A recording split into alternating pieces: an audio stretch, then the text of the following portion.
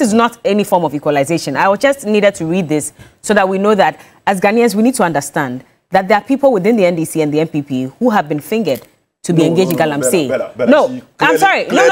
Clearly, the context is that. Clearly, the context. There are more names in I am saying that the context is that they don't have the credibility. He has no moral right to speak the way he's speaking. Why? Claire, per what you have read to him. Do you have the moral right as the NPP to be hypocrisy is very... Look, Frimpong Boateng, you started by telling him that.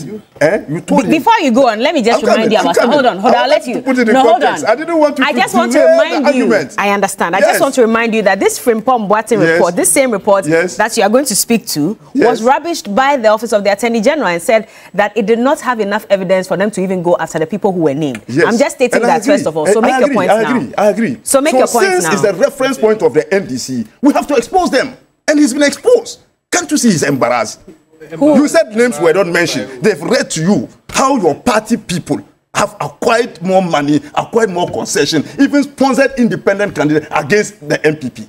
And we shamefully sit here to tell us that merely voting out NPP and bringing NDC will solve galamsey. So do you believe this report, Frimpong Boateng report? No, I'm saying that if we are going by the references they are making... Do you as a party, you personally, do you believe this report? No, I'm saying that believing in the report or not, the context is very clear. The Frimpong Boateng was very... Look, he read, if you read the report, it tells you since the beginning the successes of the galamsey fight. It's in the report that you are reading. Go and read it. It will tell the successes chopped when we started the fight. So we'll accept the part of the report, but when it comes to the mentioning of names, if the NDC, we say the reference point of the NDC is the Frimpong Boateng report. We have to expose them that they have no basis to continue to reference that because they are more indicted in the report than any other political party. That is a fact. So are we accepting this report? I am saying that... Is the NPP accepting this report? Are you not getting the content? I'm saying that if we are going by their reference and you sought to create an impression we shouldn't equalize, we would do so because we will expose their hypocrisy. We won't allow them to get away with the hypocrisy. But if you don't accept, if you say there's not enough evidence to go after the people who were mentioned as part of the presidency, who are involved in galamsey per this report, the Attorney General says there was not enough evidence to go after them, then why should we even take this aspects with the NDC as sacrosanct? That is why we shouldn't swallow the report hook, line, and sinker. We should analyze it. You understand? Whether we accept it or not, it should be analytical. You understand? And be reasonable. Solomon Owusu, you don't be reckless like this. You can't tell me that Akufo-Addo is sanctions the galamsey menace in this country. You can't do that. And you proceed to incompetent or corrupt that your boss was part of this government for 7 good years. Is it today that you realize that this is a corrupt government?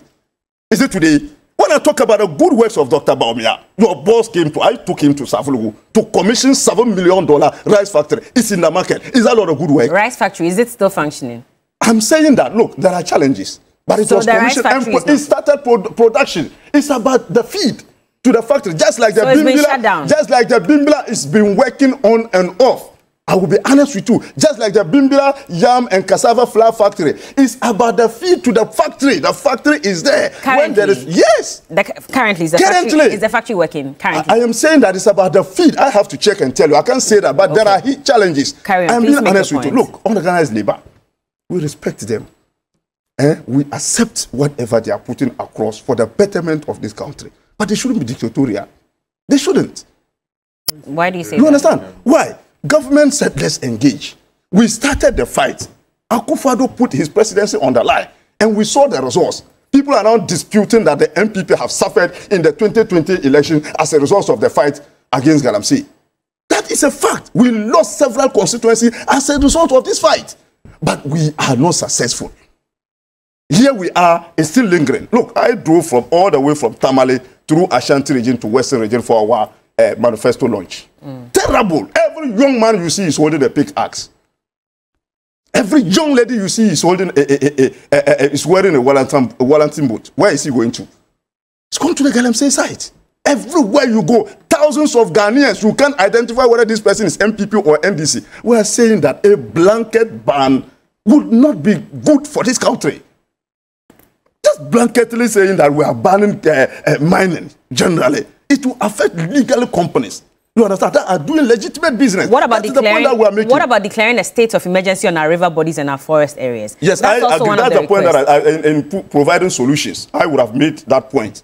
The water bodies, I saw the damage there. But Organised Labour has asked for government or for the president to declare a state of emergency on our river bodies and in the forest areas. If you agree that that's something that should be done, why has the president not done it? You see, we have summed up everything. There's a difference between small-scale mining, legal companies, than people who are illegally doing this and damaging the environment. You understand? So we should be able to differentiate that and go after those who are damaging our environment illegally. How do you do that? We started the fight. Through an interministerial committee, a task force was formed. People went there. Our own human factor. We are Ghanaians. Let's not pretend. Let's go there and see whether you were able to identify these people. Mass population of Ghanaians are in the pit. I went there personally and I saw them. Okay. You understand? So we should have an alternative source of livelihood, and government attempted that. You remember the people were trained into hairdressing, people were trained as seamstresses and so on. Government provided certain solutions. You understand? So why did it work? People were taken through certain trainings. But I'm saying that as a country, the attitude of us, you understand, our quest to get money quick, that is what is driven by this Galamsey. So government, the solution is that government has formed a 5-member committee and they engage with the Labour. Labour is saying that government has not fulfilled their demand. So yet, and we are asking, you understand, the consequences of this strike action. Has it been quantified? And somebody was telling this morning, if a pregnant woman died as a result of this strike, who are we going to blame in this country? But they gave you about 30 days. They gave you about 30 days, even before coming back to say that they're going to go ahead and declare a strike on October 10. You had all those days to act, at least declare a state of emergency on the river bodies, so that anybody that is mining on the river bodies will not have access to the river bodies, declare a state of emergency in the forest reserves, and take away that law that gives the president the sole right to open up mining in forest reserves.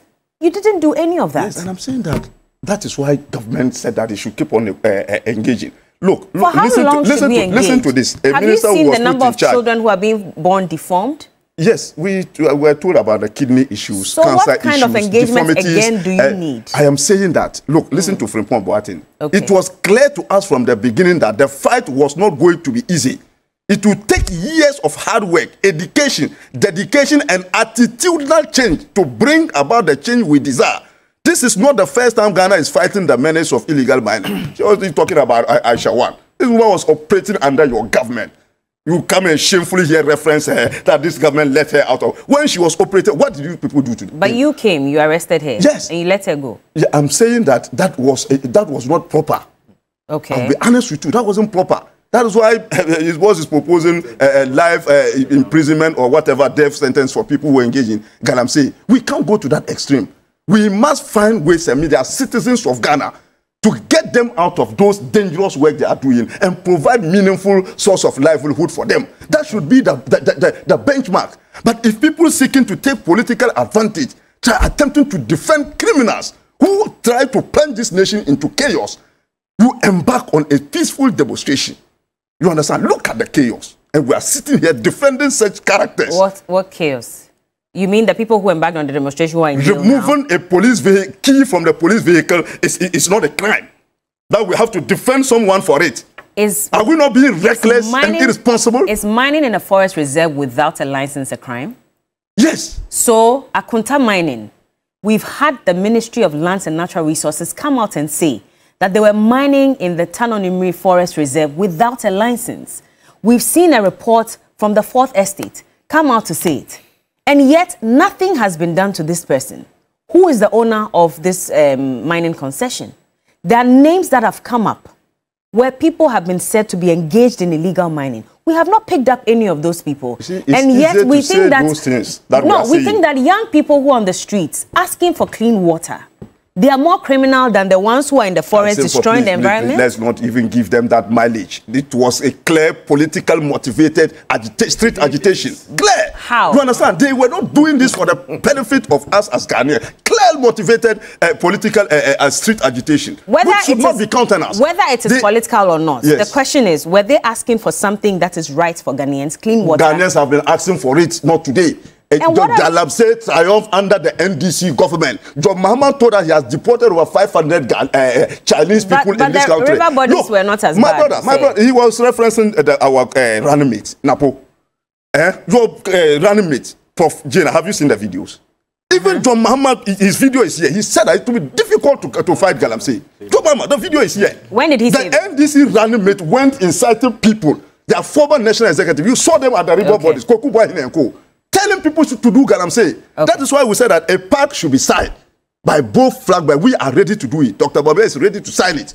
You understand? But we will not entertain any propaganda for that. Merely voting for a defeated president, bringing her back, will merely solve the issue of Galamsey. That is not the solution. The solution is that we need technological and practical measures that is promised by Dr. Baumia in the MPP manifesto to solve the Galamsey issue. Please hold on for